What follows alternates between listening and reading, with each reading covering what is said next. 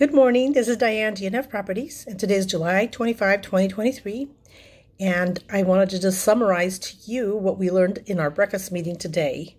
We had a presenter, Scott Anderson. He's a chief economist from Bank of the West, and he gave us a quick summary on the state of the economy. We all know the Federal Reserve is meeting tomorrow to increase rates, most likely, and that's what is anticipated at a 0.25% rate increase. He thinks that they're going to continue to increase rates because they're not happy with the inflation that's going on, and inflation is not lowering as quickly as they would like. So the goal of the Federal Reserve is to see interest rates go down to 2%, inflation to go down to 2%, the unemployment rate to go to 4.5% with about 1 million jobs lost. They think when we get there that we'll probably see a slowdown in the economy and the inflation will go down. Why are we in such high inflation? Well, the Federal Reserve did inject a lot of money into the economy during the pandemic and during Inflation Protection Act, during the CHIP Act. A lot of this stuff was added into the economy during that time to stimulate the economy. Also, when Silicon Valley Bank imploded, they also injected a lot of money there.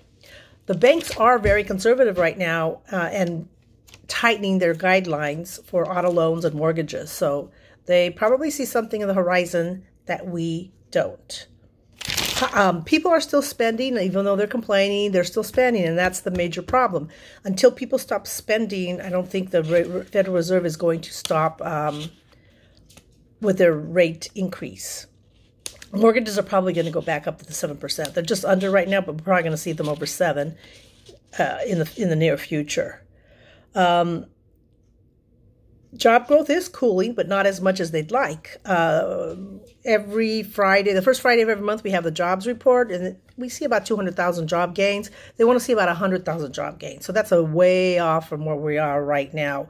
So that's contributing to inflation pressures, and all that equals to higher rates. There are a lot of leading indicators that are indicating that we may go into a recession. And they're predicting if we do go into recession, probably going to be the end of this year or the beginning of next year, around Christmas time. So that is something that could happen. So you got to be on the lookout. It might be a good time for you to watch what you spend so that you don't get into too much trouble if and when that recession hits. Supply chain pressures are lessening, and the wholesale prices are going down, but it's not translating to us right now. We are seeing the companies paying less for their goods, but they're turning around and still charging us a bundle because they're increasing their profit margins right now. And they're not going to do any of that until people stop spending. When people stop spending and there's less demand for items, you're going to see prices go down. Same thing with real estate. We had a double dip in real estate here in the Bay Area. They peaked last year, then it started to go down, and now we're going back up again, and he sees a little dip again sometime in the near future. We don't know when and how much, but he doesn't think it's going to be a drastic amount. He does think the stock market, if we do go into recession, probably will retreat some, maybe 20%, 30%. Nobody knows. It depends on how bad the recession is. And the P ratios on stock, that's how they value stocks, are really high right now. They're one of the highest times. So stocks are expensive, and there's not a lot of room for people to make money when they're buying stocks right now. So there could be a little bit of a retreat in stock markets. He thinks home prices might go down a little bit in the Bay Area, but not a whole lot again because our inventory is extremely low. So what does this all mean to you? If I were consulting you, if you were my clients, I probably would advise you, if you have a lot of debt right now, it would be a really good time to consolidate some debt, even if you have a really low interest rate.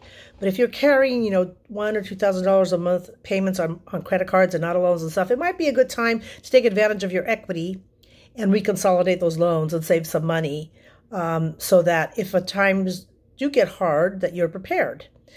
If you want any more information about the economy, I can tell you as much as I know, or I can direct you in the right direction. If you need any vendors, if you want to get quotes on a loan, if you want to see how much your house is worth, I'm available. You can call me at 408-221-6602. or you can email me at dfproperties5000@gmail.com. I'd be happy to talk to you, or if you just want to call and say hi, I'm here. I love talking to people. Again, I'm Diane, DNF Properties, and I am 40 years in real estate, and my license is 00744960. Thank you so much for listening, and we see you next time. Bye.